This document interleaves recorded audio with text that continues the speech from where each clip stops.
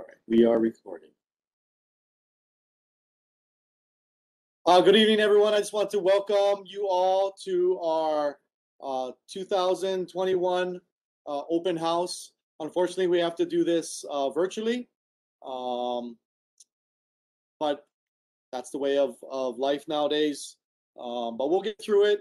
I know you're not necessarily here to listen to me talk. You want to get with the teachers and hear all the great things that your children will be doing this school year. But we're going to go through a little bit of stuff, and then we'll get to that portion of the night. So again, my name is Brian Gusman. I am the proud principal of Noelani Elementary School. I'm also joined by our PTA president, Dani Yafuso, who will have a small part in just a little bit. And when that part comes, I'll reintroduce her. But welcome to our virtual school at this point. But I'm not the only one who wants to welcome you. We also have a student council welcome that'll happen in just a second. And again, like I had mentioned, we have our PTA meeting. I'm going to do some nuts and bolts. And then at 6:35, the teachers have sent off their virtual platform links, and you can visit them. You don't have to stay for both sessions. You can just stay for one or the other. We do a couple different sessions just in case families have multiple children. So that's kind of the agenda for tonight. So let's get started. Hi, my name is Kolton Christensen, and I'm this year's Student Council President. I want to welcome everyone back to a brand new school year and say a special welcome to all the new students and families to our Noelani Ohana. We have 5 other officers working to make this school year a great one. The other officers are Vice President Amy Higa, Historian Noah Edamora, Corresponding Secretary Nika Oishi, Recording Secretary Dylan Bulow, and Sergeant at Arms Sarah Nakasone. Last year was new for all of us, and we were able to work together to have fun. Let's remember to show kindness to each other and be respectful, responsible, and safe. Let's make this school year the best one yet. All right, thank you, Kolton. Okay, let's see. Hi, my name is... One more time. Hold on, Kolton. Okay, next up we have our annual PTA meeting, and that's going to be conducted by PTA President Dani Yafuso, and we'll start with her video in just 1 second. Hold on. Am I still sharing, Dani? There we go. Share. Yes, I think you are. Thank you, Brian. Okay, here we go. Oh, there you go. Okay. Far above the heavenly mist on the mountainside of beautiful Manoa Valley, you will find our beloved Noelani Elementary School. Since 1962, Noelani has been home to roughly 400 students each year, providing excellent education opportunities for Keiki in kindergarten through the 5th grade. The warm staff, strong academic programs, and innovative facilities encourage student growth and exploration throughout their elementary school careers. Noelani Elementary is committed to nurturing global citizens through its caring community and support for each other across all aspects of the school. The strength of Noelani lies with our PTA. So the PTA is a nonprofit organization that is part of the Hawaii State group and as well as a national program. We are really here to advocate for our families and especially our children by collaborating with the school administration, faculty, and staff. As a strong PTA organization, we're also here to give back to our families and especially our members. We host school-wide events throughout the year, trunk or treat, movie night, and those are opportunities for us to meet again and create even stronger networks amongst ourselves. So really what the PTA is looking for today is your participation and support. We really are looking for new members to come on board and join our group. Members that are returning to our beautiful campus, we welcome you back and ask you to renew your membership today. We appreciate anything you can do to give back to the PTA, whether it's time, volunteer service, financial donations, professional development, and experience. But most importantly, your energy and enthusiasm. Votes will be conducted on the most important education, program, and financial matters where the PTA is involved. We will make voting easy and highly accessible through Google Forms for the best representation in our decision-making for the community at large. We really want to welcome you to Noelani Elementary School. I can't tell you how wonderful of a career my kids have had. We're going into our 8th year as a family, and it's just such a wonderful group of people. You know, I've probably made the best friends by joining the PTA and volunteering my time, networking with other families. I really enjoy these experiences, and really the historical strength of the PTA at this program is unparalleled. We have strong financial standings, and we can really help the school improve and do things that they couldn't do otherwise. The school has so many great things to offer in terms of extracurricular that other schools don't have the benefit of. And a lot of it has to do with the partnership with the PTA. Our strong volunteer history has created an amazing network of families that allow the Noelani PTA to be able to provide personnel, special equipment, and support to various capital projects around campus that enhance our children's learning experiences. In addition, we have been able to provide financial support for unique and special school programs, such as physical education, the impressive 4th grade trip to the Hawaii Island, and the first international sister school program in Sakai Machi in Japan. I really believe that a child's education can't thrive without community. Not only the investment of the families to want to do the best for their children, but also to collaborate with the school, the administration, the staff to know what's going on, have those conversations with your teachers. The PTA is definitely the connector that makes those things possible. We welcome one event, time at 5 events. There's no one way to do this. You know, if you want to chair a committee, but you can't participate during the day, you can be as involved as you would like. I think the beauty of the PTA is that there's something for everyone, and we welcome all of you to join us.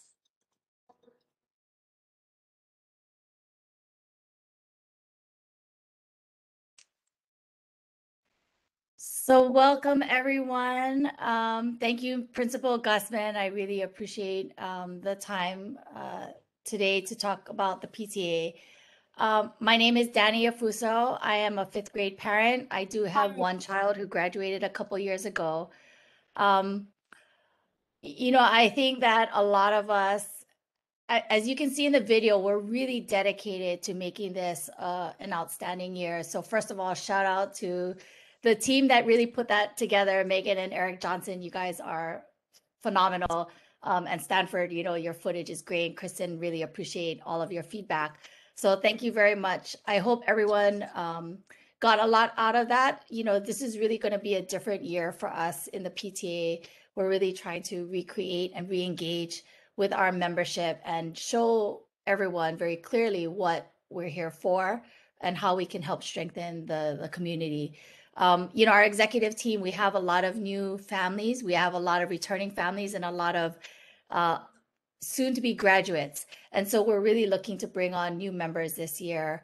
And in any way you can, you know, there's no one way to PTA. So I definitely appreciate your support. Next slide, please. You know, we have 4 goals. And again, like I said, this year we're going to do things a little differently. We're not going to go over some of the detailed stuff that we do, you know, in every open house. But we really want to highlight some goals that we have as a group for the year. And the first one is really to strengthen, you know, our relationship with the school overall. Communication has become extremely important. I think we can all appreciate that, especially in the age of COVID and a lot of virtual meetings, et cetera. You know, losing that connection has been very challenging for a lot of us and our families. So we're looking to reestablish that with the school. Communication will help make us stronger. You know, the second goal we have is to sort of reimagine our committees and our key initiatives. You know, we have things coming online like a finance committee. We want to do a room parent liaison. Steph Below has stepped up to do those kinds of things. We do have more of a organized social media campaign. The video that you just saw, we're going to post it to our website. Lisa Imai has done an amazing job to reimagine that space as well, and sort of get us to these bigger strategy pieces. Still focus on the solutions and then the everyday details, but really looking at strategy. Goal number 3 is to, as I alluded, establishing clearer financial governance and goals. We know that the PTA has strength in its financial standing, but I think what happens is, and what people have given us feedback on, is we're not really sure what happens to that finance and where does it go, how are our decisions made, and just trying to be more open and transparent about that is a big goal of this year. And the 4th goal, finally, and not of least, which is most important, is to increase our membership and participation. The numbers are really great, but participation is super important. Hearing your voice, hearing what is important to you, and using that information to really strengthen ourselves is a key initiative for us. Next slide, please. So just a snapshot of where we are today. We have roughly 140 individual members, which is great out of I think a student body count of roughly a little over 400 students. So that is a good number, but we are looking to increase that. Our financial standings remain strong at $233,000 in the bank. As of today, we do have an ambitious budget for the year, and we are looking for people to, come on board, give us feedback, look at where we're spending, look at how we're going to increase our income for this year, especially without some of the large fundraising drives that we normally have. But we really are trying to figure out what to do with that bank account. What is the best way to use the money for the student community and the school? And some upcoming event highlights. August, this has been so great. The first few days, can't tell you how nice it's been to say hi to people, whether it's on campus or just driving by through the drop-off. At Boy Scout sign up, we do have a next PTA meeting on Thursday, August 12th. Coming up in September, we have Give Aloha, which is our big membership drive campaign. And I think a lot of that stems from Foodland being able to match a good portion of the money that we take in. So this is a time when a lot of people really want to make the most of their donations. We do have a room parent orientation on September 2nd. And again, as I mentioned, we have a liaison coming on board, and we're really going to try to do better communication, stronger communication through this grassroots effort. October, we're looking to launch our first talk story for members of the PTA, and whether it's technology-based or things that kind of worry you through COVID, or whatever the membership really wants, this is our time to give something back to the community, and something that is of relevance and can help us and the school as well. And then November, we are looking forward to our craft fair. It will be virtual. But however we reimagine that again this year, just as last year, we look to do the best possible job we can do for our community and for our school. Next slide, please. So as every year comes around, we do like to thank our staff at Noelani. And while we can't hand out our gifts this year, just to let everybody know that we do hand out a small monetary gift of appreciation to our staff. And again, just to say thank you from the PTA to the school.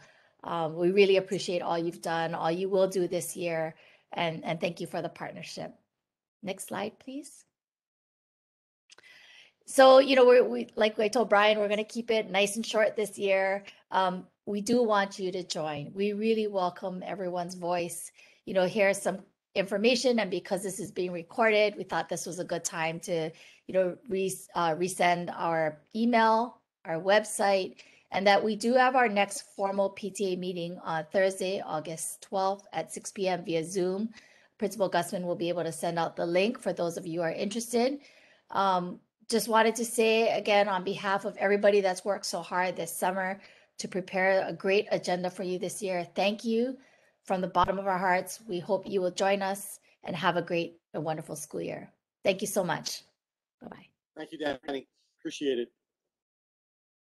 Okay, so one of the things that we typically do at our open house is introduce our staff. And the reason we do that, one, is so you're familiar with the adults who are on campus. But really for me personally, this is my opportunity to show our team who really makes me look great. I can't do it without them.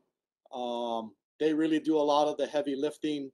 And so we work together for the benefit of your children. And so I want to introduce these people to you. So let's start with our kindergarten team with Mrs. Chang, Mrs. Gusman, Mrs. Kuba, and Mrs. Neely. They have been really awesome in establishing the foundation for which all of our success is predicated on in a strong kindergarten program, and they've been there as a team for a number of years. In first grade, we do have a new teacher this year joining us, and that's Mrs. Matsui. And we have returning Imamura and Miss Nakamura. In second grade, Mr. Kiyokane and Mrs. Yoshimoto have returned. And we also have Miss Dean joining us. And she comes with a lot of great credentials, and I'm excited to see her working with our students. In third grade, Miss Lagat has left us, and we are fortunate to have Miss Nakashima joining our very veteran team of Mr. Nakayama and Miss Kuroda. In fourth grade, another veteran team, Miss Gonzalez has rejoined fourth grade along with Mr. Fukushima and Mrs. Ho. Mr. Sakamoto's changed from fourth grade up to fifth grade to join Mr. Higa and Miss Shigaki. Our Kokua staff, we have Miss Nacion, Miss Crawford, and Miss McCurdy. Awesome group right here, very strong.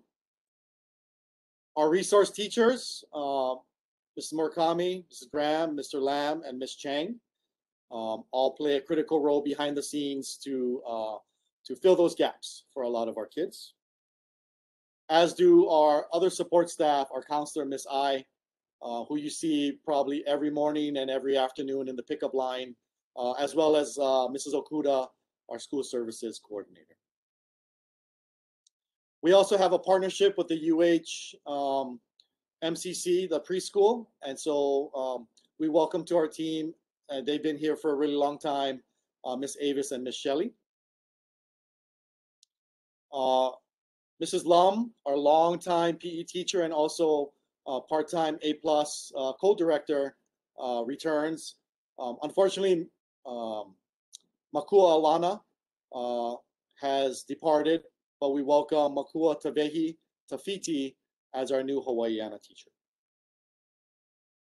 In our office, our Sasa is Mrs. Ishii, and we welcome Miss Mitake as our clerk. Our custodial staff, who works super hard to make this place look great, is Mr. Anthony, Miss Mary, Mr. Richard, and Mr. Quinn. Make sure you show your appreciation to these guys because they don't really like the spotlight, but they do such an awesome job of keeping this campus together. In our cafeteria, Michael Kwok has been here as our cook for years, as has been our cafeteria manager, Barbara Joy, and our baker, Harris Nagasawa. Okay, so I'm just gonna go over some nuts and bolts, some things that, you know, we just kind of touch on some things, and then I'm gonna get you guys going with the teachers. We might be a little early on this, but we'll just go for it, and then we'll see what happens. Okay, so I'm not going to necessarily review a lot of the health and safety information. I did that at the town hall. You can find that video and our handbook on our website. And you can watch that video and look at our handbook really for more information.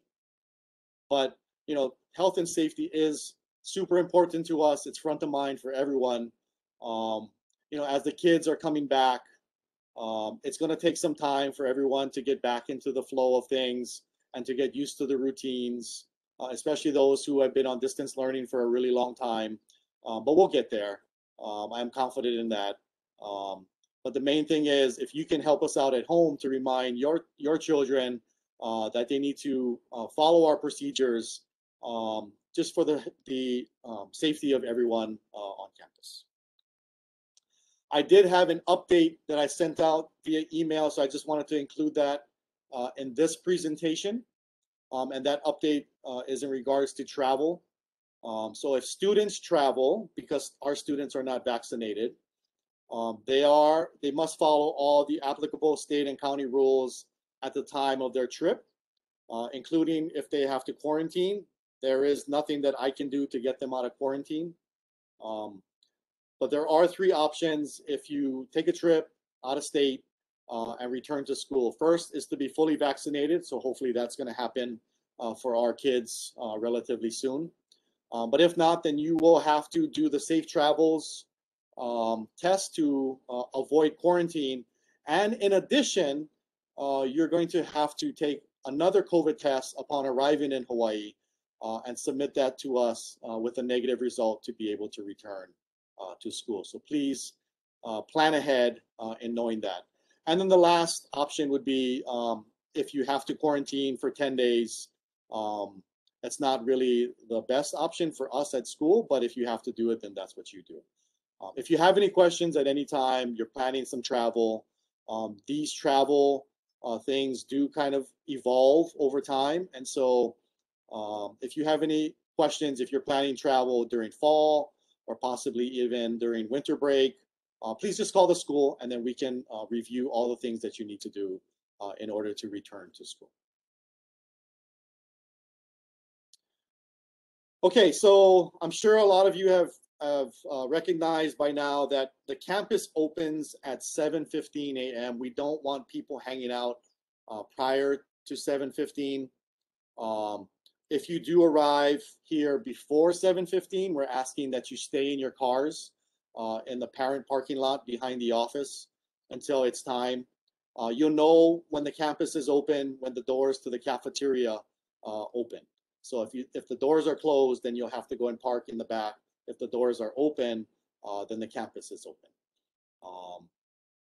We have had a lot of people taking advantage of the free meals, especially breakfast. So it has been a little crowded. I just want to give everyone the heads up at this point that we're going to monitor that. And if there end up being too many people in the morning, we may have to put in some restrictions as to who can be on campus at certain times, just so we don't have too many people in the cafeteria eating breakfast at the same time. But as of right now, we're okay. But just keep that in mind. So if you don't necessarily need to come at 7:15, please, by all means, come a little bit closer to the time that you have to go to class. So for example, if you have a kindergartner, you can line up in front of class at 7:30. However, class does not start until 7:45. So you don't have to be here at 7:15. You could be here at 7:30, get your breakfast, sit down. It doesn't take a lot of kids that long to eat breakfast and head down just before 7:45 to class because it's not that far. I do understand that people do have to get to work and there's travel time involved. But as much as possible, if you can delay coming to school as close to the time it is to go to class, we would appreciate it. On the flip side, we do have that staggered end to our day. And as many of you have noticed, the teachers do walk the students down. And I think everybody's done a pretty good job of recognizing if they are being picked up or if they're an A+ or Japanese school or Manoa Valley Church or whatever it is. If you are delayed for any reason, there's traffic. I know there was like a big accident in the zipper lane this morning. Please call the office so we don't have any children just standing there and we're wondering where the heck you are.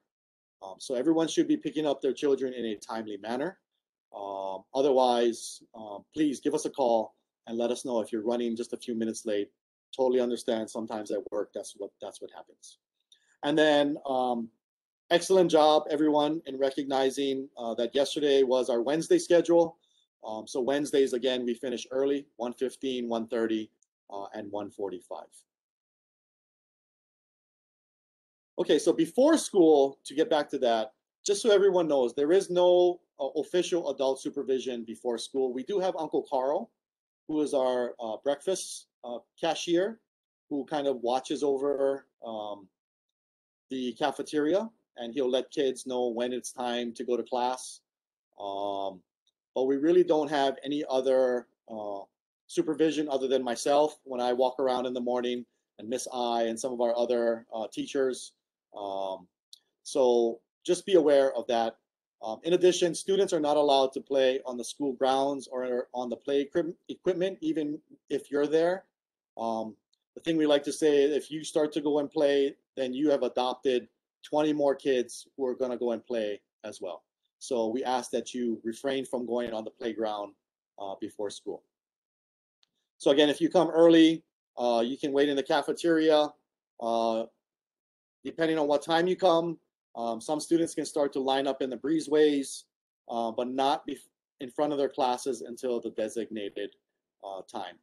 And just as a reminder, once a child is dropped off at school, they're not allowed to leave campus without permission. Okay, after school, so we run our own A+ program. So that goes from after school, doesn't matter if it's a regular day or a Wednesday early day, A+ will pick up the students, and that runs until 5:30 p.m. You have to pick up your children by 5:30. If you have free or reduced meals, you can qualify for a lower cost. And I understand some people might be like, well, we get free meals this year. Why would I apply for free or reduced meals? Well, the free reduced meal application is tied to a number of different things, not just meals. So A+ is one. Another would be the bus pass. And there are several other things that you qualify for. So if you have had that in the past, you'll want to do an application this year to continue your benefits. Okay. A+ is $100, $120 per month. There is a box in the office in which you can drop off your checks or cash, or you can give it directly to Mr. Fukushima or Miss Lum or one of the leaders who are there when you do a pickup. If you have any questions at any time, their email address is aplus@nes.k12.hi.us. If you forget, it's on our website. You can look for after-school programs, and all the information is there. We do have other providers that do pick up on campus. That would be the Manoa Japanese School and Manoa Valley Church. We have no involvement with them other than to allow them to pick up students on our campus. So if you have questions regarding either of those organizations, you would need to contact them directly. And then again, just as a reminder, if students are not enrolled in A+ or one of these after-school programs, parents should pick up their child within a reasonable time after school. Okay, once again, playgrounds are off limits before and after school. Just wanted to emphasize that. Okay, parking. Parking has always been one of those things that in the rush of the morning, sometimes we need to be cognizant of dropping off our children. So just so everyone's on the same page, the main parking lot in front of the cafeteria is reserved for staff. So parents should not be parking there for a couple of different reasons. One, we need the parking for our staff. The other is it's very dangerous for children, even with you, to be crossing over when traffic is flowing out of our parking lot. And so we don't want you to park there and walk across. I've seen too many near misses. And so please, I implore you to park in the auxiliary lot, the parent guest parking in the back, and then walk your child safely across and then onto the sidewalk. Please observe the direction of the painted arrows and keep the traffic flow moving. It's not such a problem as it has been in the past with our staggered start and end of the day. But if your child does not show up to the curb in time, we ask that you keep circling around until your child shows up, just so we don't cause traffic in the drop-off lane. You also shouldn't be parking in the drop-off lane and getting out and doing a bunch of stuff. There was one year where someone actually parked their car and left their keys in there and disappeared, and I had to move their car out of the way, and it was kind of strange, but we don't want people to leave their car at all if you are in the pickup or drop-off lane. And then make sure that your child is exiting on the curb side of the car. We don't want children to be exiting on the side where there's traffic. Yeah, just for everyone's safety. I also understand, when you're in a rush, sometimes it looks attractive to park in front of our dumpsters, near the cafeteria. Please don't do that. It just causes a lot more traffic for everyone else. In addition, one of the things I didn't put on here is if you can watch your speed also. I think sometimes when people are dropping off and they're rushing to get to work, you're going a little bit faster than you think you are, especially in our parking lot. And then the last thing would be when you're exiting and turning left out of our parking lot, please watch out for that city and county sign that they put up. That is not our sign, that's a city and county sign. I've seen too many people hit that sign and damage their car. So please allow for a lot of time so you can pull out and avoid that sign. Okay, parent communication. Our website always has a lot of great information. I send out emails, but on our school website, we have the breakfast and lunch menu.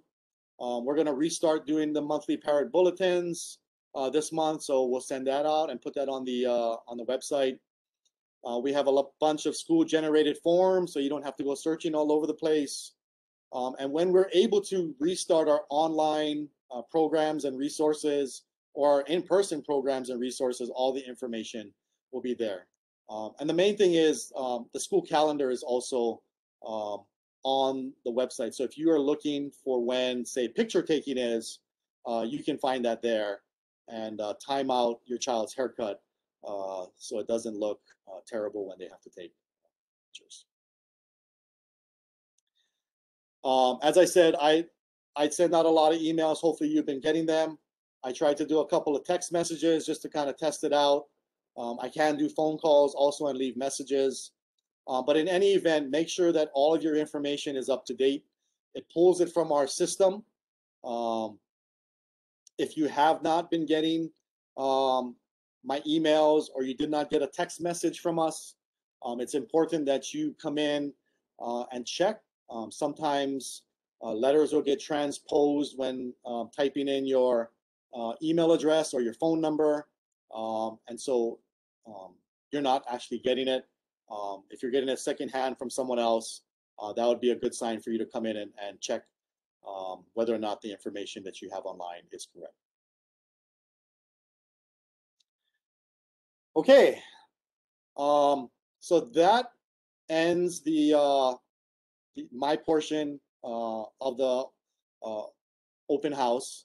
We are a little bit early. It is about 6:20.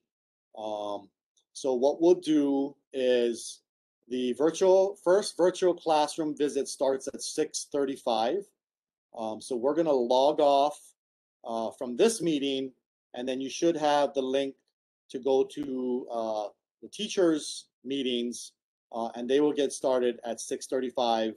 If you have to visit 2 different classrooms because you have multiple children, then that second virtual class visit will start at 7:05. On behalf of the faculty and staff of Noelani Elementary, I want to welcome you to this school year. It will be a challenge once again, but I'm confident that we will work together and overcome the challenges as we've done for the last year and a half. I'd also like to thank Dani Yafuso, PTA president, and all the people involved with the PTA for supporting the school and allowing us to do a lot of the things that make Noelani a very special place and really give your children the opportunities that, they're not everywhere. And that's the thing that I really love about, one of the things really that I love about Noelani is your involvement. So I encourage you, as Dani said, to be involved with the PTA because it really is a great organization and they do a lot for the school. So let's see here. Okay, so like I said, I'm going to log off at this point. I bid you farewell, and I hope you have a great rest of your night meeting with the teachers. Thank you very much.